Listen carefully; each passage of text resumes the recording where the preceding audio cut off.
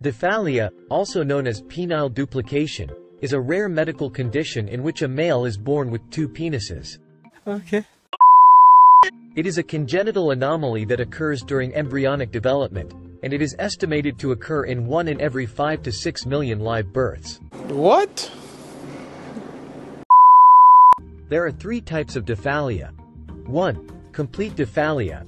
Both penises are fully formed and functional, with their own urethra and erectile tissue. 2. Partial diphallia. One of the penises is fully formed, while the other is incomplete or underdeveloped. 3. Bifid phallus. The penis is split into 2 halves, which may or may not be fully separated. The exact cause of diphallia is unknown, but it is believed to be a result of a genetic mutation or abnormality during embryonic development. Diphallia can occur on its own or as part of a larger congenital syndrome. Most cases of diphallia are diagnosed at birth, but in some cases, it may not be apparent until puberty. Treatment for diphallia depends on the type and severity of the condition.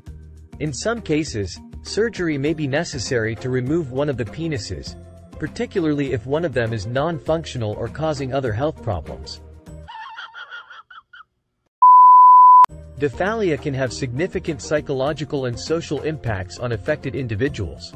However, with proper medical treatment and support, individuals with diphallia can live healthy and fulfilling lives. Thanks for watching. Like, share and subscribe my channel.